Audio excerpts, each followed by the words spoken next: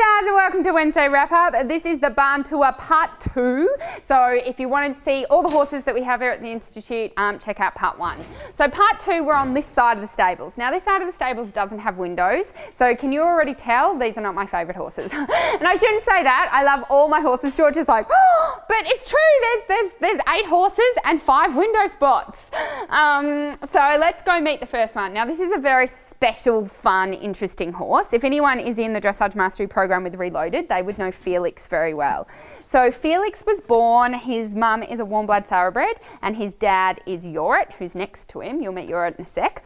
And when he was born, he was really friendly as a foal. He was just this cute, gorgeous, friendly foal. And my husband Phil was like, that's my horse. I'm calling my horse Felix and that's my horse. And I was like joking, oh yeah, okay. But then whenever it came up that, you know, we have to sell some horses, who should we sell? And I'd be like, all right, let's sell Felix. Phil was like, no, you can't sell Felix, that's my horse. I'm like, what are we doing with your horse? He's like, you're keeping it and training it to Grand Prix and then I'm riding it. I'm like, really, dude? Really? I don't think so. But he's still around and Phil always, you know, still gives him a special pat and he's like, how's my horse going? So he is getting trained by one of the riders here, Gabby, and he's going really well. He's very, very tricky. He's got the Frisian connection, which means he's very short in the neck. He loves to go behind the vertical. He lives there. He just loves it. It's his favourite place to be, which means you as a rider really need to have the skills to be able to ride a horse out into the bridle and out into the contact, where if you haven't ridden that before, it can take years and years to learn. Trust me, I've gone through that. It takes years and years to learn. So he's tricky. He's also got a bit of attitude, which comes from his dad.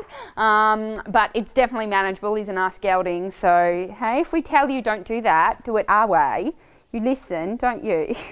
But he actually has amazing movement, like the best walk trot canter ever, and I cannot wait to see his piaffe. So he's very interesting, aren't you? You're interesting. But he's over on this side because I don't ride him. He's not technically one of my horses, so he sits on this side.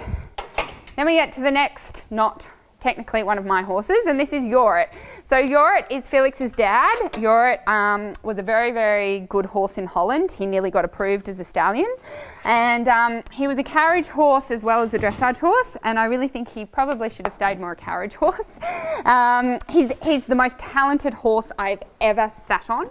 If you talk talent, his walk trot canter is the best I've ever had the opportunity to sit on. His canter stride feels like it goes for about 10 seconds. You're just in the air. But mentally, he doesn't want to be a dressage horse. He's like, I don't know if you were in English or maths, but what are you doing? I'm trying to do a video here, dude. But to me, I was always much better at English than I was at maths. And if you pushed me into maths and if you told me I had to do like the hard maths at school, I would be really bad at school. And that's kind of Yorit. He's got this amazing talent and this amazing ability to do dressage, but he doesn't want to do it. And we tried for years and years and years and years and years and years and all different techniques and all different trainers and all different everything, and he still doesn't want to do it. So he is on this side of the barn because I think he needs to be sold to someone that doesn't want to do dressage. He loves to hack. He loves, actually we all think he'd be a good jumper, the Frisian that jumps. So yeah, he's still being ridden at the moment. Julie, my rider, rides him and he does medium, he does flying changes, he's got the most amazing piaffe. Oh my God, amazing piaffe, without him even trying. God forbid if he actually tried. But that's Yorit's story. Then we've got Robbie. Now I bought Rob and Fred at the same time. They were both 2-year-olds. I got them from Bloomfield Stud in Australia. And I actually went to buy this one. This one made sense. This one's got really good bloodlines. His dad is Royal Hit, who's sired a lot of successful horses in Australia. And I was like, oh, okay, we'll buy the Runga. And he had a really good walk, a really good trot and a really good canter. And so I went out to Bloomfield and I went to see him and then I was like, oh, heard like you have a black one. And they showed me the black one and I was like, buy it. So technically I bought both of them. But he is an old soul. So we've broken him in and he is just a 20-year-old horse. Nothing has phased him. The entire breaking in process was dead easy. He's never done anything wrong. He doesn't shy. He doesn't, you know, where are you going? Don't get the dog. He doesn't do anything. And he's just really easy and soft to ride. He wants to do what you want. He's just really easy going. But he is orange. I'm not going to hold that against you, but you are orange and you have a big white nose. So I don't ride him either. He's actually also in the Reloaded Dressage Mastery program, and Julie rides him, and he'll be trained more, competed, and then probably sold. I don't know. Like I said, I really try to divide in my mind. This side is horses that need to be trained and sold. This side is my horses.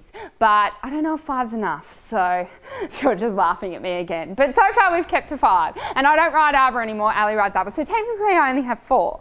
So we shall see. I've got 3 stables left, so I don't know if they're going to become horses in training or if they're going to become Tasha's new Olympic horses, but we'll see what happens.